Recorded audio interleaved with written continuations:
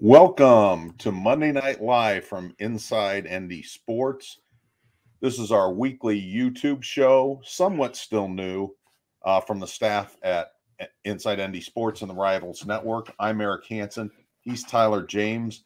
Kyle Kelly, our recruiting writer, is working on some feature stories on recruits from the state of North Carolina, who he interviewed while on the recent road trip. But tonight, Tyler and I will break down the Notre Dame's 45-32 trampling of North Carolina and spin it forward into what it means into the big picture of the season. We'll also take your questions towards the end of the show. Typically, Marcus Freeman holds a weekly press conference Monday at Notre Dame Stadium. That didn't happen. So we, instead of turning to Tyler, we're going to jump right into the review of the game, the 45-32 victory at Kenan Stadium in Chapel Hill, North Carolina, and do away with the headlines. So on to the review of that. So Notre Dame on Saturday defeated North Carolina 45-32. Some of the team superlatives: the Irish outrushed North Carolina, which was the 13th best rushing team in the country, 287-66. They racked up 567 total yards, which is tied for the 10th most since 2010. In terms of playing keep away from the North Carolina offense, they did that well with 85 offensive plays themselves and 60 for the Tar Heels. The time of possession reflected that: 38 minutes and 13 seconds for Notre Dame, 21-47 for North Carolina. And 35 first downs Notre Dame racked up is the most since a school record 36 in a win over Army in 1974. We've got lots of individual things we'll get to. But Tyler, first of all, what's your kind of overall impression, overall takeaway from a team standpoint from the North Carolina victory? Yeah, I thought it was as good of a performance as you could have expected from Notre Dame. I think the offense really played well. It took a little bit of time to get started in the game, but once things got it clicking, it was practically unstoppable for North Carolina's defense. And I thought Drew Pine played pretty well.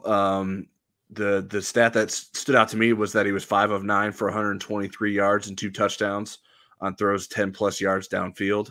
I think that's something that Notre Dame needs to do in the offense. You would certainly like to see more of those, potentially beyond 20 yards downfield. Pine was only 1 of 3 with a 30-yard touchdown to Lorenzo Styles on passes 20-plus yards downfield. But you could sort of see, like, Notre Dame would like certainly to be able to add that to the offense, but it can certainly be successful, dynamic, without trying to throw bombs all the time. It's not necessarily something that is the strength of Drew Pine, nor the strength of Notre Dame's wide receiver core at this point. So the fact that they were still able to sort of score at will against North Carolina without that being a significant part of the offense was crucial. And the defense sort of keeping North Carolina in check after maybe a little bit of a shaky start and dealing with some injuries and keeping Drake May at bay, because that was going to be a tough task. Not many teams have been able to do it, or no team really had been able to do it to the extent that Notre Dame did for much of the game, although North Carolina certainly added some garbage time stats in the second half. Right. And speaking of those garbage time stats, that game could have easily been 52-26. Audric Estime goes to kind of twist and kind of reaches the ball toward the goal line and fumbles it at the goal line. North Carolina recovers in the end zone for a touchback, and then nine snaps later, a couple of penalties in there, a 64-yard pass on 4th and 20-something for a touchdown. So it got a little sloppy at the end. I think if you're an AP voter, and not saying Notre Dame deserves to be ranked, but if you're somebody kind of watching and didn't watch the game but just kind of scoreboard watching, 52-26 looks a lot more convincing than 45-32, but it still was a convincing victory as far as I'm concerned. Let's go back to Drew Pine a little bit. did what he was able to do in this game, and he was 24 of 34 for 289 yards and 3 touchdowns. Did that change the way you look at Drew Pine moving forward? Or do you think, okay, this was a nice incremental step, I need to see more before I change my trajectory of what this team's capable of? I don't know that I would say it changed my mind. I mean, it looked more like what I thought he was capable of. I didn't think that Drew Pine was the Drew Pine that showed up at the beginning of the Cal game or even at the end of the Marshall game. I thought that there was some ability there. There was some precision and proficiency within the offense that could be built around him. And I think he showed that on Saturday. Now, certainly it's one thing for me to think it. It's another thing for him to do it with a consistency. And that's something that he can only answer in terms of being able to do that repeatedly throughout the rest of the season. But there weren't a lot of things that he did against North Carolina that seemed like, oh, there's no way he's going to be able to get away with that all the time. I think certainly there were some tight window throws, and I think Michael Mayer isn't always going to be able to work himself open. But I think you're going to bet on Michael Mayer more times than you're not. The running backs probably aren't going to be left wide open as much as they were at times against North Carolina. But Drew Pine being able to recognize that and not missing that is a big part of those plays being able to work. So I think certainly a lot of it has to do with the quality of North Carolina's defense. But I think what we saw from Drew Pine was something that he could continue to do throughout the season. And I think, although I said like it didn't necessarily change a lot of what I thought, it helps to see that and having some confidence that he can do that throughout. Now, like I said, he still has to keep doing that. So we can't say with certainty that this is what it's going to look like a month from now. But the possibilities of this offense make a lot more sense when Drew Pine plays that way. And I think he can continue to do that. Well, I'll tell you what, he knew what to do in the post-game press conference. He gushed over the offensive line and Tommy Rees's play calling, so he knows where his bread is buttered. He wakes up on Sunday morning with a 159.3 season pass efficiency rating, which puts him 35th in the country and almost 60 spots ahead of Phil Jakovic, for those who like to play that game of the what-if game. And Phil's in a completely different situation at Boston College with one of the worst offensive lines in the country, given the health of that offensive line, and absolutely no running game to go with him. I think anybody would be struggling there, but those who like to compare, that's what it looks like. It's also an interesting number because if it stayed at that point to the end of the season, it would be the highest pass efficiency rating for a Notre Dame starting quarterback at the end of the season since Jimmy Clausen in 2009 was just over 161 points. And to show you how much the passing game has evolved the last few years, in 2009, that 161 was third in the country. The winning was Tim Tebow, the winning pass efficiency rating. He was 164 plus. And so now that would put you in the 30s in this day and age. There's the elite quarterbacks are over 200. But certainly this is a good start, I thought, for Drew Pine. And yes, North Carolina is one of the worst, not only pass defenses in the country, they're one of the worst overall defenses. But I like the game. I like the way that Tommy Rees did call the game. I think Drew Pine did more, in my mind, in terms of poise and proficiency than I was expecting. So I'm eager to see how this translates after the bye week to BYU. Now, there were 3 running backs, Audric Estime, Logan Diggs, and Chris Tyree, that got over 100 yards from scrimmage for the Irish. I'd like to get your thoughts on that, and also whether you feel like a 3-man rotation works for Notre Dame moving forward, or do you think they're going to have to skinny that down to 2 with some maybe garbage time for the 3rd guy eventually? I think it works if you're using them as receiving threats as well. and that seems like something that Notre Dame has interest in doing, and is probably something that Notre Dame needs to do with the lack of wide receivers that Notre Dame trusts and has proven itself to be able to get open when needed to. So I think there are creative ways that Notre Dame can use all three of those running backs. Certainly, when you play two running backs at a time on the field, that makes it a little bit easier as well. And Notre Dame has had quite a bit of success when it's done that this season. So I think all three of those guys played well. I think all three of them have shown that they are versatile. We hear a lot about that. Like, obviously, that's what the coaches want from them. And you're going to have certain guys that are better at certain things, but all three of those guys can run routes, can catch the ball, can run up the middle, can bounce it to the outside. Obviously, you're going to like Chris Tyree trying to get around the edge more than you're going to like Audric Estime getting around the edge. You're going to like Audric Estime trying to get between the center and the guard more than you're going to like Chris Tyree trying to get between the center and the guard. But those guys are capable of doing all of those things to varying levels. And I think all of those levels are at a high enough level that you need and can play them. So I think that is something that was impressed. I don't know that I thought that would be the case. I mean, I like all three of them as players, but I didn't necessarily know if that was going to be the way it would proceed. Now maybe it won't, but I think that Notre Dame has put itself in a position, and maybe it's because of its lack of wide receiver talent, to be able to use all three of those guys. Do you share that opinion, Eric?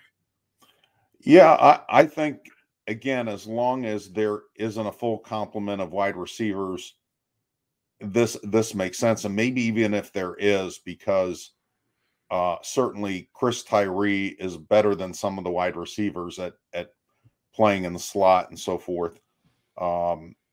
You're not using Estime so much in that role, although we saw in practices he's certainly capable. And then, Diggs got open on the sideline route. So I don't mind it. I think, it's going to be interesting in games like Syracuse and Clemson when you're going against a hardier running defense, what that looks like, and maybe you do skinny it down in that game. And yeah, speaking of wide receivers, I mean, we still haven't seen much of Joe Wilkins. I think he's played maybe 13 snaps all season, and he didn't play any in this game. Deion Colsey got on the field a little bit, Tobias Merriweather. So that's three wide receivers that either barely played or didn't play at all. So that certainly affects how I would look at the usage of the running backs as well. The tight ends were interesting. My younger sister watched the game, and she's not a Notre Dame fan, but she was pretty wowed by Michael Mayer in the game, and she also thinks he's handsome. But he had 7 catches for 88 yards and a touchdown. North Carolina really didn't have an answer for him, and I think that's what Notre Dame fans kind of expect to happen every game. Just depending on defensive game plans, I think it's more realistic some weeks than other weeks. But I thought Tommy Rees did a great job of targeting him, getting him the ball different ways. What I want to talk about is the other tight ends. We saw 30 reps from Eli Reardon. We saw 9 reps from David Sherwood, and we saw, I think it was 7 from Holden Stays, the other freshman. The reason we saw those guys was because Kevin Bauman is out for the year with a torn ACL he suffered in practice last week. First of all, Tyler, what's your thoughts about moving forward without Kevin Bauman? Yeah, I think it's certainly a loss. I had been disappointed with the level of play that we had seen from Kevin Bauman, particularly as a blocker. And he hasn't necessarily given Notre Dame a ton in the way of being a receiver.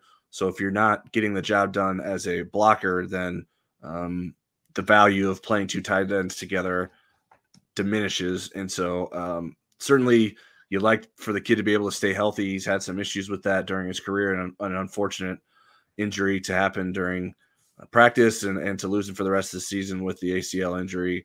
But Notre Dame has other tight ends that I think are capable.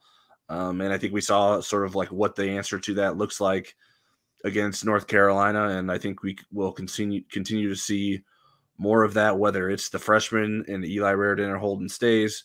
Davis Sherwood has been someone that I thought we would see more of earlier in the season than we did, and now we did see more of him, and I liked what he brings to the offense, and not necessarily a traditional tight end role, more of an H-back and a fullback kind of player, but someone that can create some lead blocks, which Notre Dame can use to enhance its running game. And then I think we're going to start to see maybe some Kane Barong somewhere down the line. I think he's getting healthier and in a position to be able to contribute. I don't know to what extent and how much Notre Dame is ready to push that yet, but I think that's someone that I'm curious to see where he ends up after the bye week, because I don't think he's been really available for Notre Dame to use to this point after he was recovering from his own knee injury last season. So I think that the tight end position is in a good spot. I think it seems that Jared Parker has done a good job of getting Holden Stays and Eli Raridan ready to be able to contribute. Certainly, we didn't see a lot of them from the jump to start the season, but I think we're going to see a lot more of them moving forward. Eli Raridan, even though he's not the thickest tight end, has held his own as a blocker and isn't afraid to get in there. I think Holden Stays, for as physically impressive as Eli Raridan is, the person who stood out to me during preseason camp was Holden Stays. I was like, man, I did not think he looks like a college tight end already, and he looked like that from the moment camp started in August, and I was a bit surprised by that. So I think I'm intrigued by the possibilities of him as a player, and so I think there's a lot to be excited about in the future. Now, how much of an impact will they make moving forward? That remains to be seen, but I think there's reasons to believe that there's going to be some success there. It's interesting with Eli because, again, really small sample size, but Pro Football Focus, and again, it's not the end all be all, and especially in terms of grading linemen, but he has the second best run blocking grade on the team behind Joe Alt right now. And there were instances, kind of anecdotal things, where he was lined up next to Joe Alt, or I noticed him in the game. Now, again, he was lined up next to some pretty good blockers, but you're right, he held his own in those situations. The wild card for me a little bit is Mitchell Evans, just because he's missed so much time. Marcus Freeman thought possibly the BYU game on October 8th in Las Vegas would be his return to the team from a foot injury that he's suffered in the summertime. And so Evans was pretty impressive last year, more so catching the ball than blocking. I think right now, you kind of mentioned this in the breath about Bauman, you really want somebody that's a really good blocker, given what Notre Dame's trying to do with its running game. And there's enough of those guys that can catch balls as a third tight end or whatever. It's interesting because Eli, we thought would be kind of, at least as a freshman, maybe only able to catch balls and do it well and flex out and do all kinds of crazy things, just kind of based on his high school film and being 6'7", and we may still yet see that. Yeah, I think there was a thought that maybe we see him as a receiver because of the lack of receiver depth, and now we're going to see plenty of him at tight end, it seems. Right. Let's flip over to the defense a little bit before we get into our in the trenches section for the offensive linemen, because this was their day. But on defense, it seemed like there were some really good runs of improved defense from Notre Dame, especially in the running game. I mean, to hold North Carolina 66 yards, really most of those were early scrambles by North Carolina quarterback Drake May. When you looked at the traditional running game with Ontario Hampton and those guys, they didn't get anything. But the alarming part was the big chunk plays North Carolina got in the passing game. Not all those were in garbage time. And I think that's where I would have some concern. So I'm curious how you saw it. Yeah, I'm not terribly concerned with especially the stuff we saw in the second half from the defense in terms of the big plays it gave up. We did see some of that in the first half too. And at the very start, you're like, man, if they can't keep Drake May contained, what are they going to do? And then they seem to figure that out pretty quickly. The running game, the success against the running game, I think some of that credit goes to Notre Dame's offense for being able to create a lead in the way that they did. And I think forced North Carolina to abandon the run probably sooner than it would have liked to. And when I do the 6 defining plays of the game, and I was trying to find like a big run stop, and there weren't really any to pick from because there just weren't that many run attempts in key situations that were worth highlighting. So I think Notre Dame really got North Carolina out of its game in terms of being able to run the ball and be balanced on offense. And that helped. I think it certainly did a good job in stopping the run when asked to and when forced to. But I think North Carolina probably abandoned the run more than it wanted to and sooner than it wanted to, and that helped. But some of the coverage mishaps, I think you're going to see that against an offense that's going to take as many shots as North Carolina does. It's just that's what college football looks like when you have a dynamic passing attack, and I think that's why Notre Dame fans want to see more of that from its own offense, because you know how rewarding it can be, even if you fail a number of times. The times that it does work can turn into an 80-yard touchdown. So I think that's just sort of a product of North Carolina continuing to stress the secondary, and especially when North Carolina is playing from behind and they're throwing so often, it's going to happen when there's going to be some breakdowns. There's going to be some guys getting beat in the secondary, and it's worth noting that Notre Dame was missing guys from its secondary, especially in the second half, playing without DJ Brown, starting safety, and then the number 4 safety, Ramon Henderson, who I think you could make an argument whether he's a 3 or 4, but he had played the 4th most snaps at safety going into the game. He missed the game as well with an ankle injury. So Notre Dame certainly would like to get those guys back. Tariq Bracy was forced to play a little bit of safety, which he's been a really great nickel cornerback. So I think you want to keep him there as much as you can. So hopefully that's not necessarily a long-term solution for Notre Dame, that they get those safeties back, or they'll be able to rely on guys like Houston Griffith and Xavier Watts more alongside Brandon Joseph. So I was impressed with what Notre Dame's defense did. I continue to be impressed. I think they've been pretty good throughout the season. Obviously, there's been a couple drives, maybe a couple drives per game that is like, man, what's going on with the defense? But on the whole, I think they've been a pretty good unit, and I think we shouldn't necessarily overlook what they did against North Carolina just because it ended up being a bit of a high-scoring game. JD Bertrand at linebacker did not play in the first half because he was sitting out as a requirement for getting a targeting penalty in the second half against Cal the previous week. Then he gets targeting penalty number 2 in as many weeks and was out for the rest of the Notre Dame game against North Carolina and will not play in the first half against BYU. I want to get to the targeting penalty in a minute, but I also want to get to the guys that played a lot in the first half, and I thought did a pretty good job. I thought it was Marist Liufau's best game. Marist and Jack Kaiser played most of the snaps in the first half and even a lot in the second half. Kaiser ended up being the leading tackle with 9. I think Liufau had 6. And then we saw Prince Colley at linebacker for the first time this season. He got 10 snaps, which is more than Bo Bauer got. He got 7. And I like the fact that they're working Prince Colley into the game. I almost said it like Marcus. Marcus calls him Prince Colley, which sounds like he's in the Aladdin movie. But just your overall thoughts before we get to the specific targeting call of how you thought the linebackers played.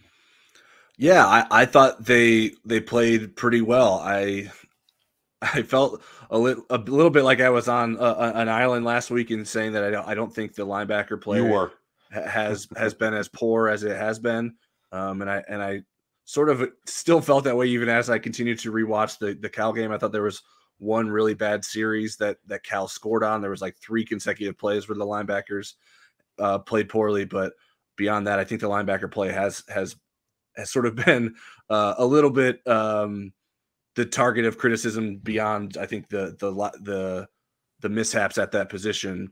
But I think I don't know that there was a lot of like stunning plays from the linebackers. Even when JD Bertrand gets in there and he blitzes, he doesn't necessarily sack Drake May, but he forced Drake May to sort of panic a little bit, and then he essentially fumbled the ball on his own trying to get away from JD Bertrand. And I think that sort of speaks to the way that Notre Dame is using its linebackers creatively. I don't think the linebackers have been able to get as much pressure when asked to blitz in certain situations this season. And I think they did a little bit better of a job of that against North Carolina. I'm intrigued by the possibilities of Prince Kali playing some more and getting in there and what the combinations are. Will we see more of Jack Kaiser inside moving forward, even with JD Bertrand playing? Obviously, we're going into another game where JD Bertrand's going to miss the first half. So is that going to be more action for Jack Kaiser as an inside linebacker rather than a rover? Because as much as Notre Dame's been playing nickel, that makes some sense as long as Jack Kaiser can handle that. And I thought he did a pretty nice job of doing that against North Carolina.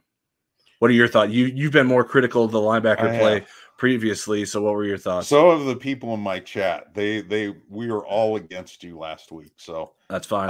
Not necessarily by name, just in spirit. But I thought Marist finally played very fundamentally sound. I had asked Al Golden about him on the previous Tuesday, that Notre Dame's defensive coordinator, and he felt like Marcus just had to focus on making the bread and butter plays, and then the explosive plays would come for him.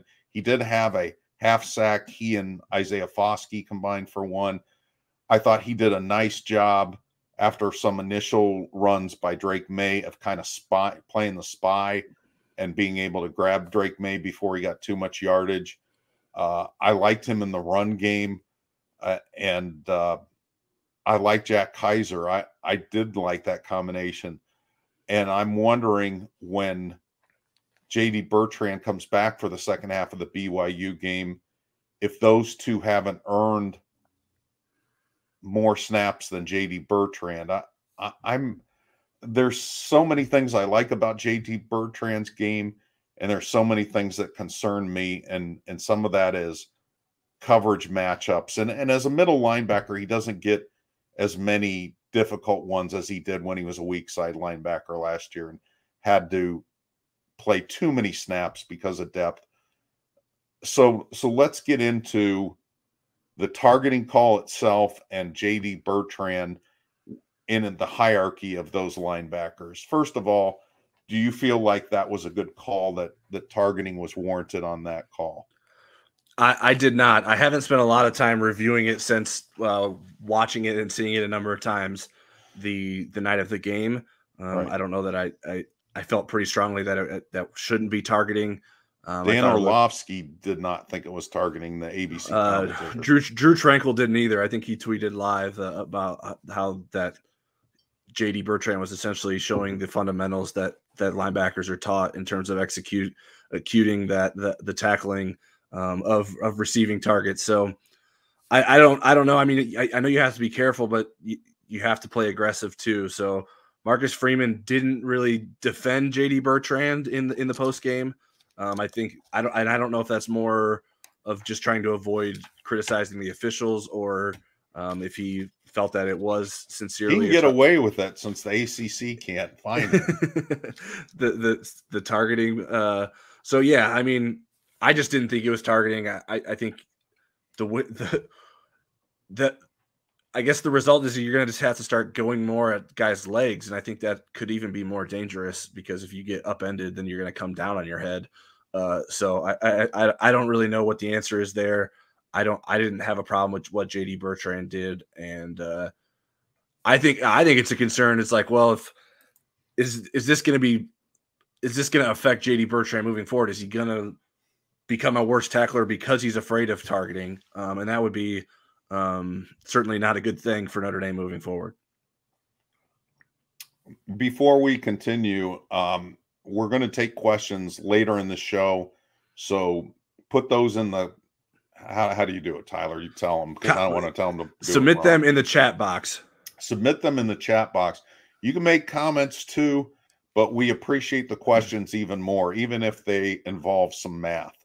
Yeah, so, if you're on your desktop, the chat box should be to the right-hand side, and if you're on like a mobile device, I believe it's below our talking head. So just go ahead and type it in there, and we'll bring it up, put it on the screen towards the end, and give our best run at answering them. Okay. So now we're going to move to our In the Trenches section. This is our dedication to offensive line play. Why? Because we love offensive line play, and we know that Notre Dame fans enjoy it too and scrutinize it. And I thought after a really kind of breakthrough second half against Cal, the offensive line took another step forward collectively against North Carolina. Let's get your thoughts on the offensive line play, Tyler. Yeah, I thought they played borderline excellent. I don't know that you could expect much more from what they were able to do against North Carolina. The group was creating big holes. I think the play calling aided them in trying to expose the edges of North Carolina's defense, which then made it a little bit easier to create some lanes on the interior of the defense. I thought the right side of the offensive line with right guard Josh Lugg and right tackle Blake Fisher played their best game of the season.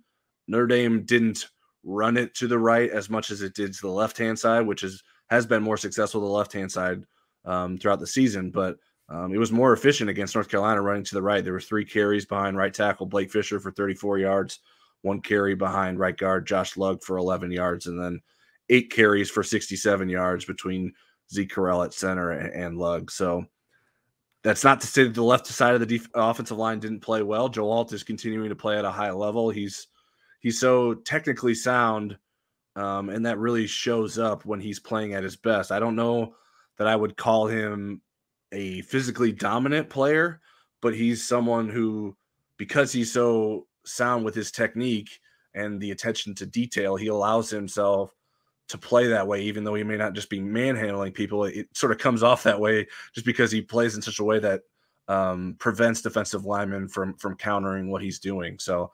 I think we've seen why Notre Dame has so high expectations for him, and the ceiling is very high for him at left tackle. I think the biggest demerit for the offensive line would have been blocking on the quarterback sneak. I don't know how much quarterback sneaks we'll see moving forward. I don't think that is necessarily a strength for Zeke Correll at center or Drew Pine at quarterback. So that was something that was lacking in terms of the offensive line play against North Carolina. But that's sort of speaks to how well the line play when we have to nitpick to that little bit of a level to find some mistakes within a unit that played its best game of the season. And there are people that could argue, hey, why don't you put Steve Angeli, who's 6'3", 210 or 220, in for that play? But then you're really telegraphing what you're doing. You're also begging for probably a bad exchange on that sneak too. The fact that would be his first snap. But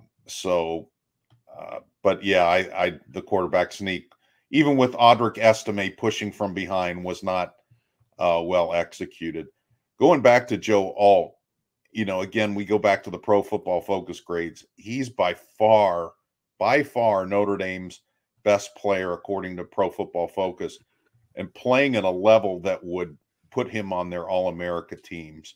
Run blocking and pass blocking, he gets excellent grades. And so it's really interesting to see him evolve into such a standout player, given the fact that he was a 3-star recruit. So was Jarrett Patterson, and those guys are both on NFL trajectories right now. What about Zeke Correll?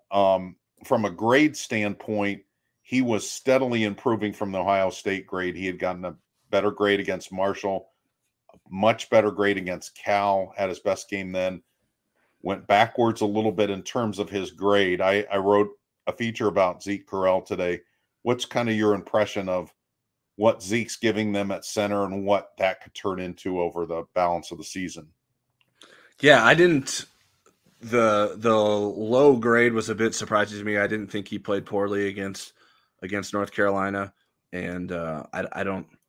That's the thing with the PFF grades. You don't always know exactly what they're getting graded so poorly for, or positive, or in the reverse, what are they getting graded so highly for? Although sometimes that can be a little bit more obvious because success is usually pretty easy to see. So I think he's done a good job. I think that he's settling into the position. I think he's getting comfortable with the guards next to him, and having the same guards next to him in Jarrett Patterson and Josh Lugg is beneficial.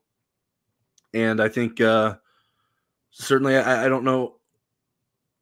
He's an interesting player because you don't think of him as someone that's going to be blowing up nose guards and getting them off the line of scrimmage, but I think sometimes he plays better with that challenge in front of him than sort of working up to the next level, which isn't necessarily what you would think because he's a smaller guy. He's pretty nimble. Right. So you would think it would sort of be the other way around, but I think he's done a pretty solid job at sort of moving guys and helping move guys from the interior. So I thought they did a good job. They were able to run the ball up the middle a number of times against North Carolina. So I thought the PFF grade was a little bit perplexing to me. So I think I give Zeke Correll my TJ grade a thumbs up for his performance against North Carolina. Yeah. What about you, Eric? Yeah, well, I know too. We've had Aaron Taylor on the podcast before, and Aaron is critical of the PFF offensive line grades. Aaron has his own grading system, and I have not had a chance to talk to him. We hope to have him on the podcast at some point here, not too far down the line, just to get his thoughts on how Notre Dame's progressing as a unit. Zeke Correll is an intriguing guy because if Notre Dame's offensive line is going to be elite, he's going to be a sidebar to that. We're going to be talking about how he got beat out last year at offensive guard and how he kind of withstood early criticism and turned out to be a better than average center. And I think that's all he has to be, is a better than average center with everybody that's around him. He's an interesting guy. He went from 295 last year to 308 in the by the time training camp started. He mentioned the other day that he's down to 300, and it's not because he doesn't eat. He tries to eat constantly. It's because he is a serial sweater, meaning he sweats constantly throughout the day, which there's got to be an NIL for that somewhere, an NIL deal for him, like moisture wicking, sweatshirts or something like that. But he said it gets to the point where he's even had to take IVs. He sweats so much and loses so much fluid from perspiration. So, but he's one of those people that can eat what he wants and not gain a pound, which that doesn't happen in my world. But he is, I think, certainly a guy with a lot of resolve. I mean, when he got beat out last year, he could have transferred, he could have pouted, and instead he forced his way back into the top 5, which I give him a lot of credit. Maybe that's from being the youngest of 9 children and having to fight for everything with 8 older siblings, including 4 brothers. So Zeke Correll, certainly a guy to watch as we move forward. Did you have a sense of how Jarrett Patterson played as he continues to recover from that foot injury in mid-August? Yeah, I think I'm curious. I would love to know in an honest moment, like how he's truly feeling. I don't know that he's 100%, but I think he's playing well. I think he's getting the job done. I think he's probably not moving as well as he'd like to, but I think he's getting the job done. He's creating movement in terms of getting guys off the line of scrimmage, and I think his leadership and communication is something that's certainly valued on the offensive line. So I think he's doing a nice job. I don't know that he's quite playing at the preseason All-American level that he could have if he didn't suffer the preseason foot injury, but I think he's done a nice job working his way back in there. He's someone I'm sure that was probably happy for the bye week, get some more rest for that foot, and hopefully can feel even better moving forward. Okay, well, again, reminder, we're taking your questions, so put them in the chat box, and we'll get to those a little bit later in the show. Now we're going to ask Tyler another question. Players who surprised in the game. Who surprised you in the North Carolina game Saturday? Yeah, we've touched on both of them a little bit, but I'll highlight them again. Logan Diggs was someone who surprised me. One that I wasn't necessarily sure that they could find a role for all three running backs, even when we had asked Tommy Rees about that. And sort of when we were trying to figure out, okay, why isn't Chris Tyree more involved? He sort of expressed how it was difficult to get all three running backs involved. And then when he missed the game against Cal and Chris Tyree and Audric Estime had so much success, it's like, man, is Logan Diggs going to be sort of the guy left behind here? And that didn't seem to be the case. And I thought he did a pretty good job of playing and doing all the different things that they were asking of him. And even when he and I don't know how much it was related to still being a little bit uncertain with his shoulder, but I wasn't necessarily particularly impressed with the way he played in the first two games. So I think Logan Diggs looked sort of like the Logan Diggs we saw in flashes at the end of last season. And so that was a good thing to see from Notre Dame's offense. And then defensively, Jack Kaiser was someone who was surprised. We sort of highlighted that he did a really good job playing inside linebacker.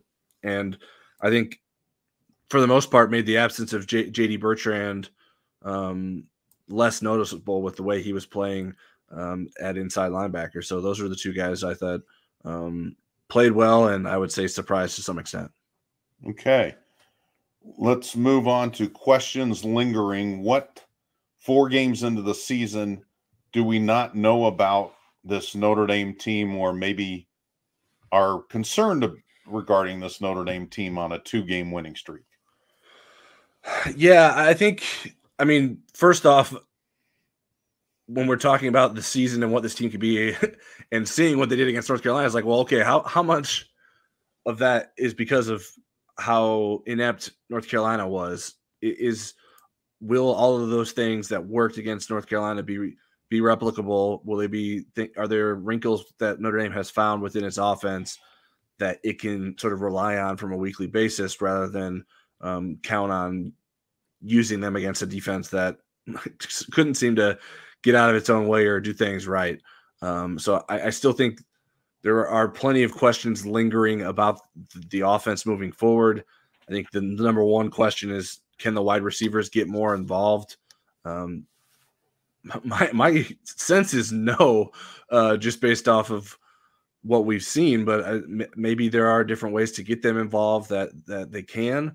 And but I think you're sort of limited when you're talking about trying to use different parts of the field.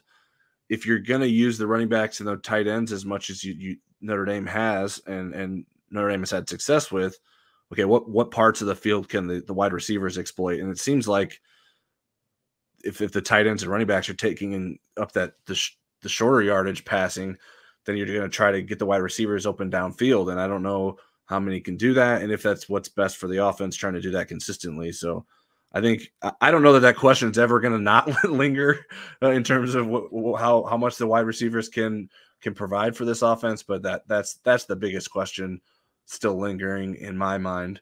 What about you, Eric? My biggest question. Let me address what you said about the wide receivers, and then I'll get to my answer. I want to follow up. If Colsey, Wilkins, and Tobias are healthy, not in a doghouse, not having inconsistent practices, let's say they're all at their optimum, does that change the wide receiver equation for you? Do their skill sets open up some different possibilities, given the fact that they are all kind of bigger receivers and have different strengths? You got a 6'5" kid with Tobias, you got a 6'4" kid with Colsey, and then a 6'2" kid with Wilkins, who's a really good run blocker and hasn't shown the flashes in games that his coaches and teammates seem to think that he shows in practice or has shown in the past. Yeah, I mean, certainly if Tobias Merriweather is doing everything that's asked of him, if he's going in motion when being told to go in motion, lining up where he's supposed to line up, and has a command of the routes that's being asked of him to run, I think he can be a bit of a vertical threat for Notre Dame, and it's going to be easier to hit Tobias Merriweather on a vertical threat than even Lorenzo Styles, even if Lorenzo Styles is good at that. But the size difference just makes him a bigger target and easier for Drew Pine to hit him and have more confidence in hitting him. So that would be one way that I think you could see a bit difference. And I think with the way Notre Dame's offense has operated, if you can rely on whether it's Deion Colsey or Joe Wilkins or any receiver to sort of be reliable in one-on-one situations on the outside, I still like I want to see Drew Pine's ability to sort of deliver those throws with consistency. And so I think that it's sort of twofold there, that you have to have guys that you trust from the wide receiver position, but you have to be able to trust Drew Pine to do that on a consistent basis and put the ball in position that's not able to get intercepted, that guys can't jump routes against those guys in coverage. So I think Notre Dame's probably going to see a lot of tight coverage on the outside because there aren't a lot of guys that have proven that they can create separation, and then that really creates difficult throws for Drew Pine and trying to get those guys the ball. Okay, so my question lingering really centers on Drew Pine because I was pretty impressed with what he did in the North Carolina game. I also understand the context of North Carolina not being a very good defensive team. Notre Dame doesn't see a lot of good pass defenses for a while. Toward the end of the season, that they will. They'll see some very good run defenses at the end of October, early November, when they get into Syracuse and Clemson into that stretch. Navy, oddly, is one of the better run defenses in the country, but people are throwing the ball all over the place on them. So what's Drew Pine going to look like when teams start to scout him a little bit heavier, try to take some of the favorite things that he does away from him? Is he going to have, and he and Tommy Rees, I should say, are they going to have a counter move to those adjustments and so forth? That's what I'm kind of wondering. Is he going to be somebody that can win some of the games that we thought only Tyler Buchner was capable of winning earlier? At least I thought only Tyler Buchner. I had this team initially going 10-2. When Tyler Buchner went down for the season, I did not think 10-2 was possible. I'm open to changing my mind on that after I see the BYU game. I really wanted to see how Drew Pine and the rest of the team played in a road game against North Carolina, a neutral site game against a BYU team that's ranked 19th in the country. So what are your thoughts on, I know I asked you a little bit earlier, but do you think people are good? What do you think maybe defensive coordinators are going to try to do to make life harder for Drew Pine? Well, I that's a good question. I think probably try to throw as many different looks as you can at Notre Dame. Try to confuse him as much as you can in terms of whether they're playing man defense, zone defense, do different things, because I think taking away some of those short games can you can do that a number of different ways in terms of playing man or playing zone and bringing different looks. I would try to blitz him and get him uncomfortable and put pressure on him. I mean, obviously you want to do that with any quarterback, but I don't think that's necessarily Drew Pine's strength. He is fine, I think, on designed like rollouts and when he has time to set his feet, but I have not been very impressed with like him throwing on the run when he's like literally rolling out and moving and then throwing while he's doing that, rather than like, okay, we're going to move the pocket and get him in a different position, set and throw. I don't think he's shown a very good ability to throw on the run. And I think that comes back to his arm strength deficiency. And so I would try to make him do that and get him out of the get him out of the pocket, chase him as much as you can. And then also, I mean, like I said, play close coverage. Play single high safety. That's Notre Dame seemed to not be willing to take some shots down the field because that's what Cal was doing. At least that's what they seem to, at least what Tommy Rees was trying to explain to us, if I understood that correctly. So I think that maybe that's what we see more of moving forward, and just make Notre Dame do that consistently, because some of those throws that Drew Pine did make were a lot easier than they can be just because of the lack of good coverage from North Carolina. Okay, well, we're going to go to questions now because we're running short on time, and I'm tired of hearing Tyler talk about his opinion. So let's answer we want to get your questions. Opinions. We need to get your opinions in the mix. That's right.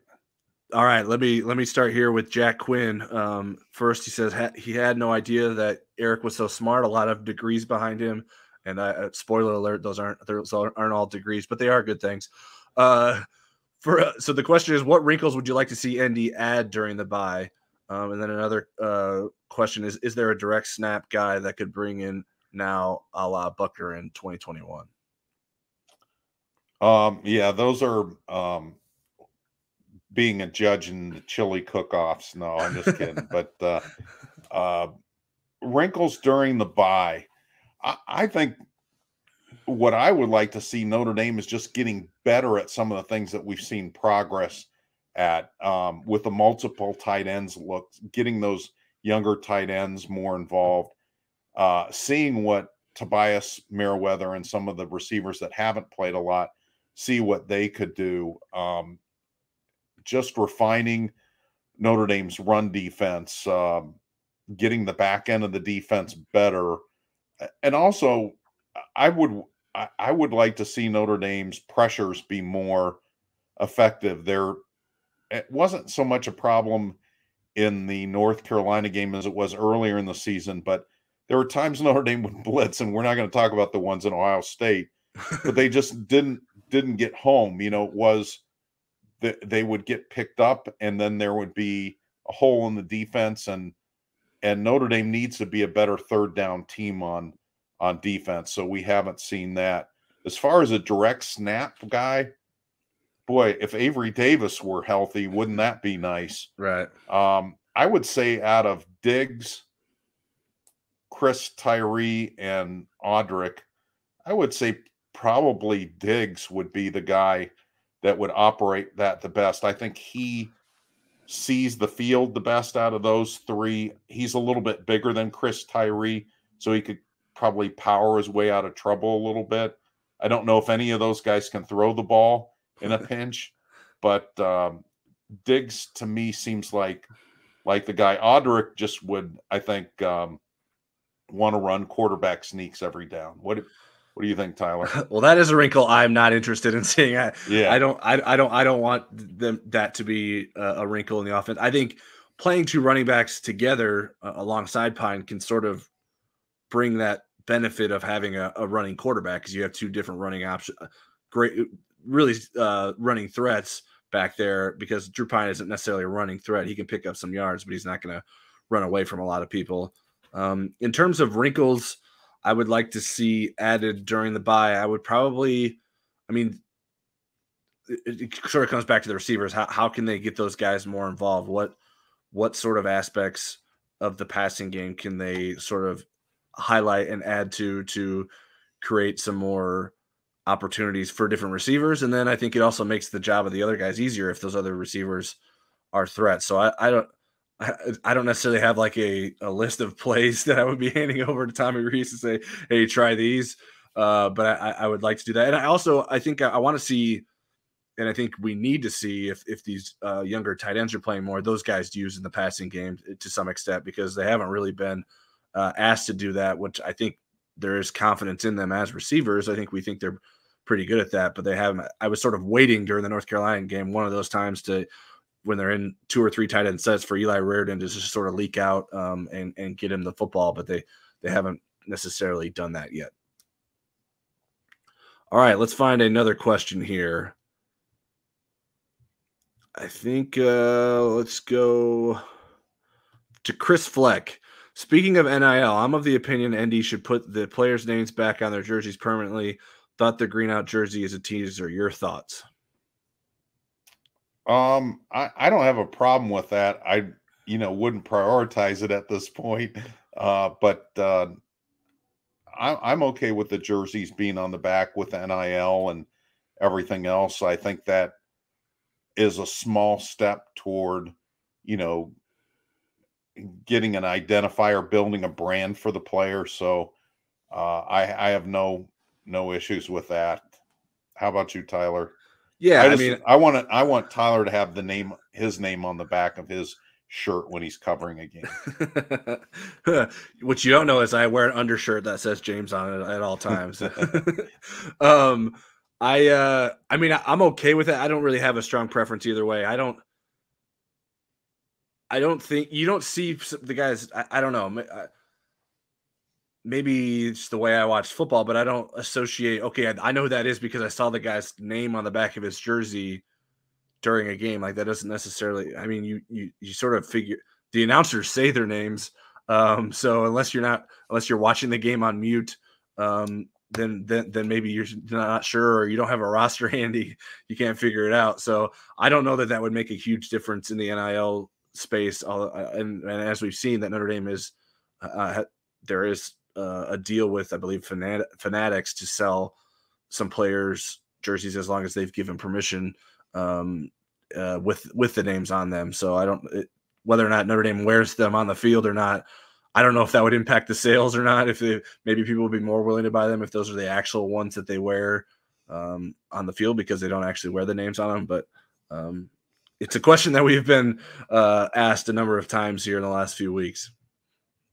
Get a question here from Four Wombleys that I don't know that we have a great answer to, but let's throw it out there. Why does Notre Dame not allow the beat to upload full videos from press conferences while being so slow to upload clips themselves? I think I have somewhat of an answer to that because we got ambushed by that policy several years ago at the beginning of training camp. It was kind of explained to us in the parking lot down at Culver what was going on. And I think what Notre Dame did is kind of take a page out of the NFL's book in that they want to drive their fans to their content, not our content. So they feel like this is a way for them to monetize things and also kind of control the message a little bit more. So limiting outlets from using that content is their way of directing that. So anyways, all I know is it made a lot of people in our business mad. There was a lot of shouting and going on. And I think that the actual 3-minute thing became like a compromise. I think they weren't going to allow any of it. Tyler, what's your recollection? Because I know you were one of the people that were mad. I don't remember all of it. I know one of the things that was the most ridiculous in my mind is that we couldn't. They were asking that we not advertise on any content that was video created that was content based around Notre Dame. I was like, well, that we already had a contract in place. Yeah, I was like, you can't tell us that. Like that's not, that doesn't make any sense. So I mean, I think some of it was related to Notre Dame being able to profit off of its own content rather than others doing that. I don't know that that's necessarily correlated to what is being asked here in terms of why the videos aren't uploaded as quickly. I mean, I don't know how many people know how the various press conferences are operated throughout the week at Notre Dame.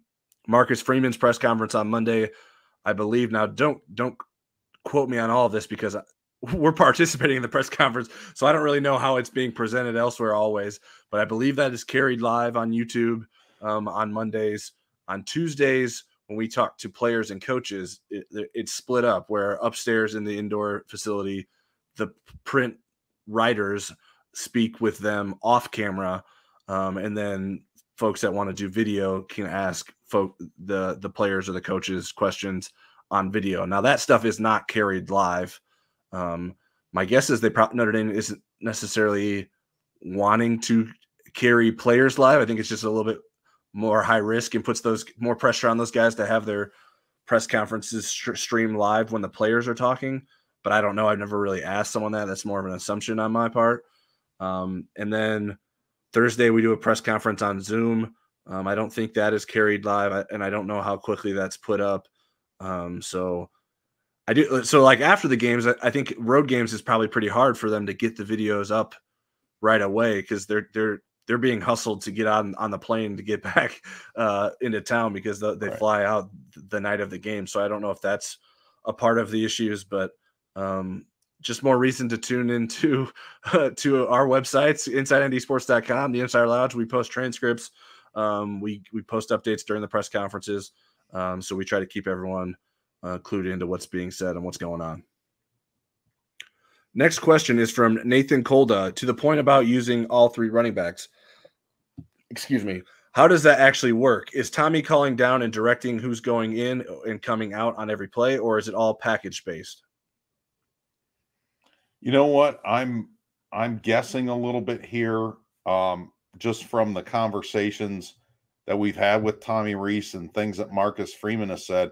I think running backs coach Dylan McCullough has a big part in who's in the game at different times, how much they're going to use people. I would think it's package based in terms of what Tommy's going to call. Like if Audrick's in the game versus Chris Tyree, I think the play calls aren't all the same there. But I do think Dylan McCullough has input into how much each of those guys are playing. Tyler, what's your sense of that? Yeah, I don't think on a play-to-play basis, Tommy is the one directing who is on the field. I think that comes down to the running back coach and Dylan McCullough. So, and he's downstairs, by the way. Yeah, and he's on the field and he's communicating with those guys and making sure the right guys are in. I mean, and sometimes rotations are based on play calls. Sometimes they're based on if someone's tired. So, obviously, Tommy Rees as the play caller needs to know who is in there, so he has to be sort of on the same page with Dylan, and he can communicate, "Hey, I'd like to run this play for Chris Tyree, so let's make sure he's in there on third down," or stuff like that. So I think it's not necessarily done. There's different ways to do it, and I don't know that it's always done the same way every time. But there has to be a lot of communication there to make sure that those guys are in those right positions, and it can't be like, "Hey, we need two running backs out there." It doesn't matter which two are out there. Sometimes there are things put in throughout the week that can best be executed by specific running backs, and so they'll make sure that is how they're used. All right, I think we got one more question from Roger Lanzi. Do you think that Notre Dame should try a long pass? I think is what the word that's missing there. Long pass at least once a game, just to keep the safeties honest. Put the freshmen in just to run a go route. Should be easy to learn. Well, I think if you don't have some of that in your repertoire, you're going to see teams cheat their safeties up. If they don't think that you are a threat to do that, they will not play honestly. And as you get to play the better defenses, it'll be a problem. Your shorter and middle pass games will be more congested because the safeties will play up. So yes, I do think you have to convince teams that, you know, that there is that threat. And if it's there, go ahead and take it. I remember a Pitt Notre Dame game years ago when Will Fuller had one-on-one coverage every play. They were bound to determine that they were not going to give safety help to Will Fuller. And I think he might have had 4 or 5 touchdowns in that Pitt game. And Pat Narduzzi was just defending that in his post-game press conference. So that's a little bit of the reverse of what can happen if teams don't respect your deep passing game and you have somebody like Will Fuller on your team. Just go ahead and continue to use them. But I do think you have to have all those things in your offense. The more versatile your offense is, the more difficult it is for a defensive coordinator to game plan against it. Right. Yeah. It's a little bit more predictable if you just have a guy coming in and doing the same thing once a game or even twice a game. But I do think that they do need to take those shots, and it has to be something that, even if it's not successful, can benefit the offense. Now you have to pick the right positions to do that in. I think when your offense is more successful, you can do that because it doesn't hurt you to just have an incomplete pass on 1st and 10 or 2nd and 10 because you're confident you can. Yeah, 2nd and 2. Or 2nd and 2. Yeah, I mean, that's the ideal time to do it because you're thinking, well, we can pick up 2 yards on 3rd down, so let's go ahead and take a shot here. But if you're extremely confident in your offense, you can sort of do that in any down and distance because you're not afraid of what you're limited to do or what you can do on the remaining downs. So I think, for instance, like I think it was the second deeper throw of the game for North Carolina, which was to J.J. Jones, and he caught it over Jaden Mickey down the left sideline going into the end zone. Ended up setting up Josh Downs' second touchdown catch.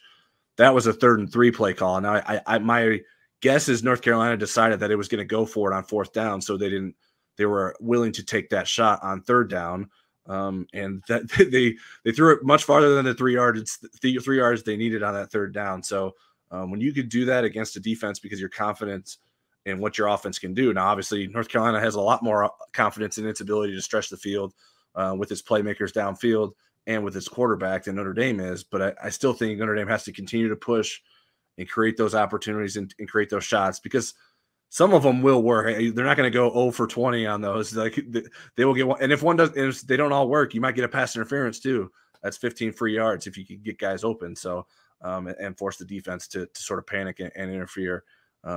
The most important part is to not throw an interception. Now, it's not the end of the world if you throw a deep interception as long as you tackle them pretty soon after that, because sometimes it's almost the equivalent of a punt. But I think that is something that Notre Dame needs to incorporate in its offense to sort of maximize and raise the potential for this offense. All right, Eric, I think that wraps it up for our Monday Night Live show. We had lots of good interaction from our commenters and observers. We appreciate that. Thanks to everyone who tuned in live. If you're not already, make sure you're subscribed to us so you can receive a reminder for future shows. I think we're going to skip next Monday. I don't know that Eric and I have totally talked about that, but we've telepathically done it. Because since there's no game this Saturday, there won't necessarily be more for us to react to next Monday. So the next time you'll likely see us on YouTube will be the following week in our Place Your Bets preview of the BYU game. But you can certainly hear us on our weekly Inside ND Sports podcast. We'll have one this week and next, and we'll have plenty of written coverage coming your way on InsideNDSports.com. And don't forget to hit the like button, and also don't be shy about asking questions. We won't correct your grammar or your spelling. But I may mess up your name. That's the only thing that we can guarantee.